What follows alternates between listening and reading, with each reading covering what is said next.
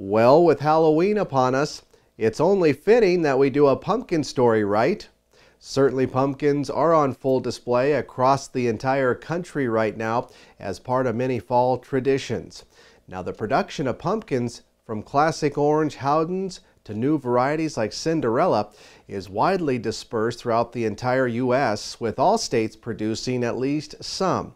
However, the USDA says that about 40% of pumpkin acres are harvested in only 6 states, and Illinois is consistently our nation's largest pumpkin producer by acreage and weight.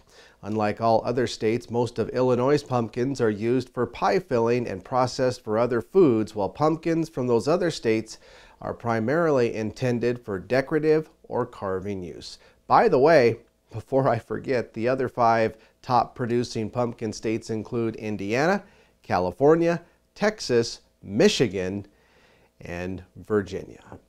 And finally today, we've certainly seen better days in the wool market. And just a friendly reminder that the USDA's Marketing Assistant Loan and Loan Deficiency Payment programs could in fact provide some welcome assistance for wool growers.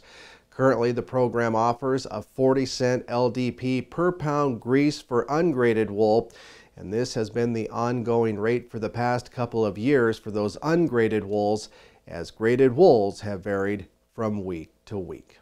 For more details about that wool LDP, just visit your local FSA office. That's a look at your farm and ranch news. Have a great day.